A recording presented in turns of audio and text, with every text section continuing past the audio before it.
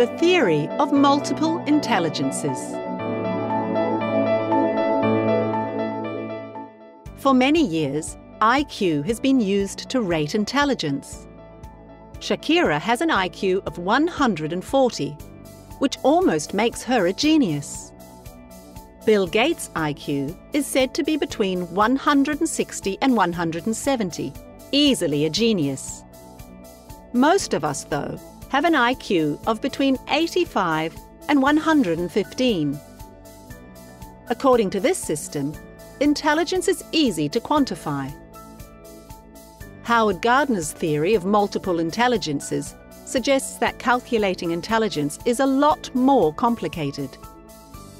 The theory proposes that there is not just one intelligence, but 8 or more intelligences that we all have to a greater or lesser extent. These intelligences are located in different parts of the brain, but sometimes work together.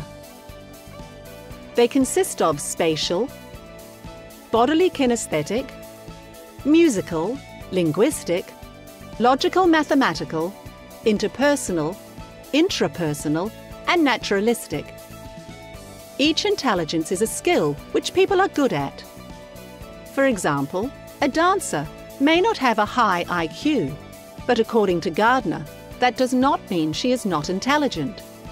She has bodily kinesthetic intelligence. She has the ability to move her body on a stage, where the movements she makes create a performance. We have all of the various intelligences to some extent. It's just that we usually excel at just one. Gardner's theory has far-reaching implications for how we rate intelligence, as well as how and what we learn. Educators must activate each intelligence to reach everyone in the classroom. That means employing a variety of different teaching techniques from which all the students can learn.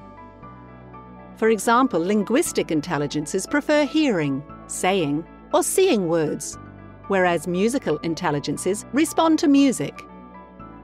In this case, a combination of memorizing song lyrics might work well for both groups.